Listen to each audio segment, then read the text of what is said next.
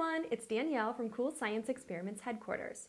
The experiment today deals with air pressure, and I'm going to show you how air pressure will impact these two ping pong balls.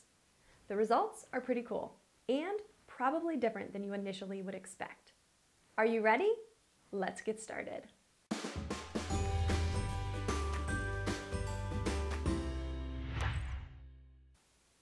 To set up this experiment, you're going to take two ping pong balls. You're going to attach them to a string and then use that string to hang them so they are about 4 inches apart and at the same height. So the first step is to take some string and to cut off 2 equal pieces.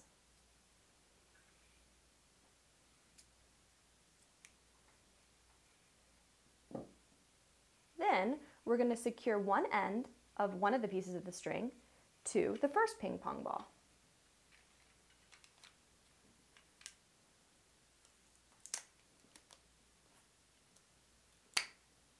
And we're using tape to do that.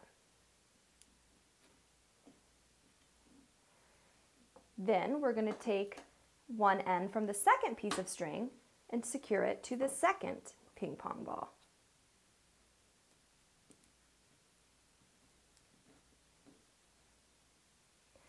Now that the ping pong balls are secured to one end of the string, we're going to take the opposite end and we are going to hang it or tie it around something, and I'm going to show you that in a minute, so the ping pong balls will hang in the air. We are using a clothes drying rack to secure our ping pong balls too. You could also tape them to a door frame or tie them to a shower rod. The objective is to make sure that the string is securely tightened, that both strings are about 4 inches apart, and that the ping pong balls hang evenly. So now that we have our 2 pieces of string secure, let's take a look at how the ping pong balls are hanging and make adjustments if needed. As you can see, our ping pong balls are not hanging evenly. This one is lower than this one. So what you're going to need to do if this happens is adjust the string until you get to the point where they're both hanging evenly. So now that our ping pong balls are hanging at the same level, we're ready to move on to the next step. For the next step of the experiment, you're going to take a drinking straw and you're going to use it to blow air in between the 2 ping pong balls. You need to make sure that you line yourself up so that you're at the level with the balls and that you're blowing the air directly in the middle of them. It may take a little trial and some practice to do so before you get it right. Are you ready to try it?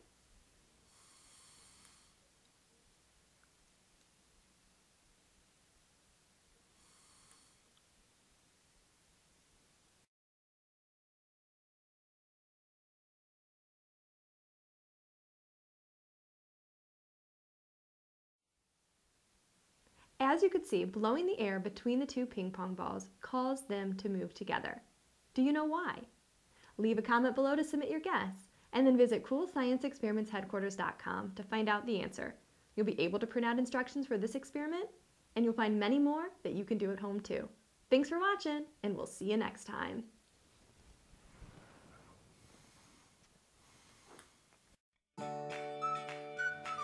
That was fun. Click the button to subscribe. See you next time.